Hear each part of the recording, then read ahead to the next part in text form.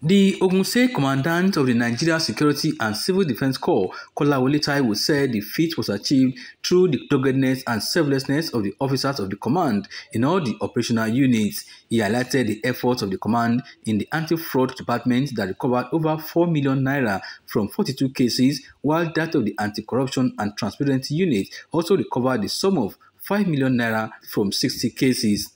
The nature of arrests include illegal passage through the prowl, attempted vandalism, foiled vandalism, suspected movement of petroleum motor spirit (PMS) to Benin Republic.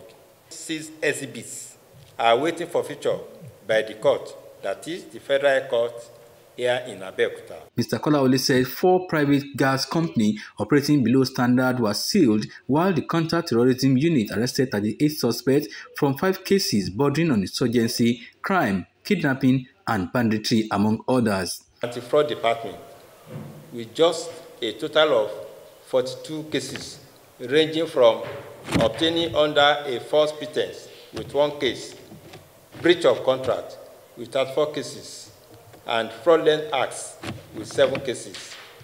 A total of 24,252,171 naira and 62 kobo, from which a total of 4,806,545 naira had been recovered for the complainants. The NSCDC commandant called for implementation of the Child Rights Act to tackle repeated cases of molestation, rape, defilement, and maltreatment of girl child from supposed guardians and fathers.